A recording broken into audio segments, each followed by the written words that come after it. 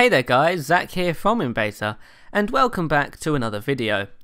Now today we're taking a look at Windows 10 build 9888. This is an unreleased build of Windows 10 which was sent to me via a trustworthy contact earlier today.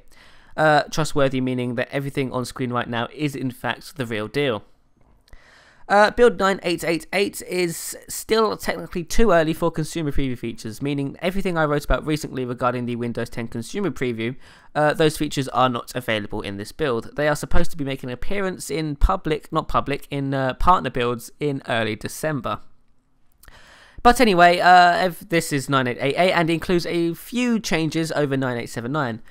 So let's just dive in, shall we? The first noteworthy change in this build is the beginning of unified context menus. For those who run Windows 8.1 or the early builds of Windows 10, you'll know that within the start screen or the One UI environment, the context menus, the right-click menu, is different from that on the desktop. In 9888, right-clicking the taskbar will give you the same style context menu as that within the One UI environment. As you can see here, it looks exactly the same as the one seen here. Now this change isn't apparent everywhere just yet. Right-clicking within the File Explorer or within any Win32 application will still reveal the old style context menu. However, it's good to see Microsoft begin changing this. This is one of the most top requested features in the Windows Feedback app, the unification of the user experience. And this is it. This is it starting. With the start menu, of course, everything is starting to align perfectly. Now, the next noteworthy change in this build is the addition of new animations. If we launch some apps, actually, I don't know what I can actually launch. Let's launch the...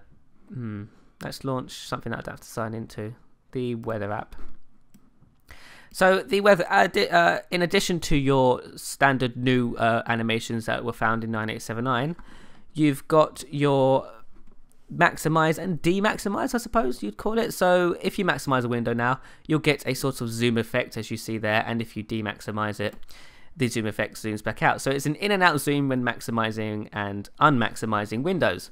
This does actually look better if the window's a bit bigger than that, so if we make it a bit larger and do the same, it just zooms in and zooms out instead of popping in and out like it does in 9879. This works with Win32 apps as well, so if I launch File Explorer, again the same style pop in and out is available there too. So that's a very nice change, I think. They could improve the animation slightly, but right now in this build, considering it's an early build, it's fine. Another change in this build is the fact that the PC Settings app and the Z PC Settings app are gone. It's now called Settings, and there's only one One UI Settings app. In a matter of fact, if you actually open the app, it's the Z PC Settings app, just renamed as Settings.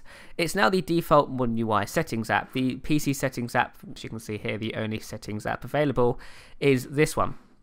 And the only noteworthy change within this app is the fact that there is a search bar.